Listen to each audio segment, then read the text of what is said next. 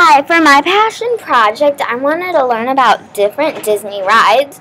So, some of the rides that we will be learning about are Big Thunder Mountain Railroad, Expedition Everest, It's a Small World, Kalai River Rapids, Mission Space, Rock and Roller Coaster, Seven Dwarfs Mine Train, Soarin', Splash Mountain, Test Track, Tomorrowland Speedway, Toy Story Midway Mania, and Buzz Lightyear Space Ranger Spin. So, all of the rides will be located under here. And these are the 4 different parks: Magic Kingdom, Animal Kingdom, Hollywood Studios, and Epcot. So first let's go to Magic Kingdom. And under there is Buzz Lightyear Space Ranger Spin, Tomorrowland Speedway, Splash Mountain, Seven Dwarfs Mine Train, It's a Small World, and Big Thunder Mountain Railroad.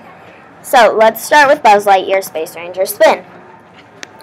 So Buzz Lightyear is a spin-around ride. You go in this glow-in-the-dark place and you're shooting at targets. Lots of people say this is a fun ride. Lots of kids will enjoy it. It's very tame and it is a solid ride. And this is found at Magic Kingdom. I know lots of people love this ride, and I've been on this ride before, so I love it too. The next ride is Tomorrowland Speedway. This is one of my personal favorites. It's a speedway where you get put in a small little race car and you get to drive it on your own. There's a certain age, but it's kids driving this own little race car. This is one of my favorites, as I said already. People say it's really good for a kid and loads of fun, and I can assure you those are both true. And this ride is also found at Magic Kingdom. Then we have Splash Mountain. This one's usually closed in the winter, so if you want to do this one, I recommend going in summer or fall. But this is a log-style ride that combines chutes and animatronics. There's one big drop at the end, and you're gonna get splashed, of course. You're probably gonna get splashed. And then the animatronics, basically the whole ride is just a little ride, on a soft little river, and then there's all these animatronics and stuff, and then all of a sudden you just go down a big chute. People say the animatronics is a cute show. They loved it. It's awesome, fun, and wet. And lots of people say this is their favorite ride. Also found at Magic Kingdom. Then we have Seven Dwarfs Mine Train. This is one of the newer rides at Disney. But this is, you get in a mine train. It's a really friendly roller coaster. And it takes you through a musical mine, sort of like Splash Mountain. There's just, there's not as much of it, but there's little animatronics and cool little things in there that you go through in their mine. Lots of people say it's a quick and smooth roller coaster. It's very family friendly. I recommend it for the whole family, and it's one of their favorite roller coasters, again found at Magic Kingdom. Then it's a Small World. I know some people find it annoying, but it's just a fun classic ride. But it's an old mill boat ride with over 300 audio dolls from over the world singing It's a Small World. And you go through, and it's just a quick glimpse at not every country, but they have most of the countries in there. People say it is a catchy song. Other people I know say the song gets annoying. So that's up to you. It's not that annoying to me, but lots of people say they enjoyed every minute. A good classic, and it's really good for kids. This ride's also located at Magic Kingdom. And last one for Magic Kingdom, Big Thunder Mountain Railroad. This is another roller coaster ride, and it is also an outdoor mine train roller coaster, the 7D ride. People say that this is a real classic, and it has an Old West setting. This is more Old West Southern compared to the 7D mine train. They say it's really old style. This is a fast roller coaster, but for kids, tell them it is not scary at all. And that was our last ride located in Magic Kingdom. Now we have 2 rides at Animal Kingdom, Expedition Everest and Kauai River Rapids. There's more rides than this, but these are the ones I picked. Again, that was the same for Magic Kingdom.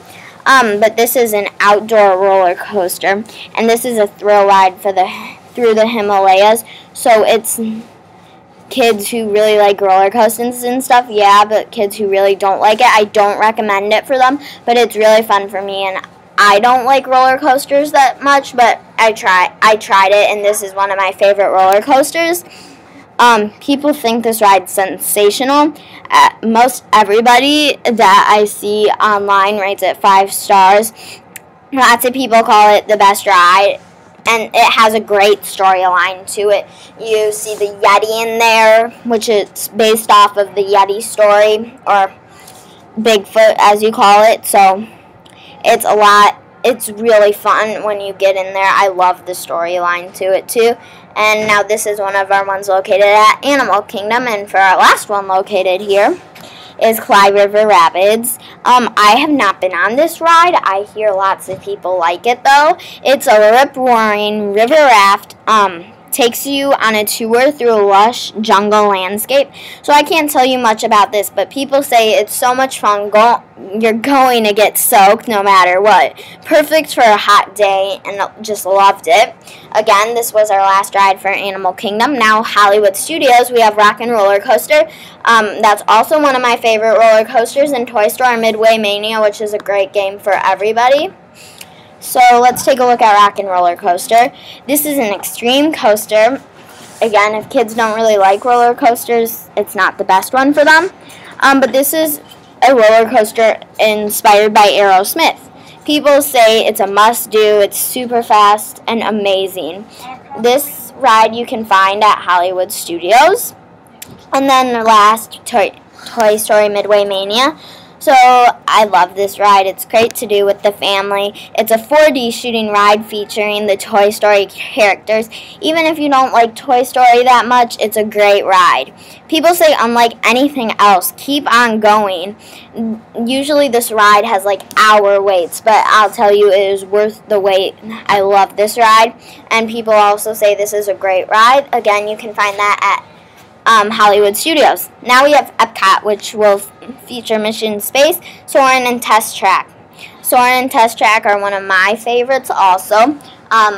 Even my parents love them, but I've never been on Mission Space either, so don't have much to say about this one. But Mission Space is a shuttle simulator which where you'll be recruited and shoot up to Mars in a 4-man crew.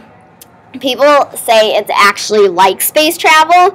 It takes your breath away and awe-inspiring.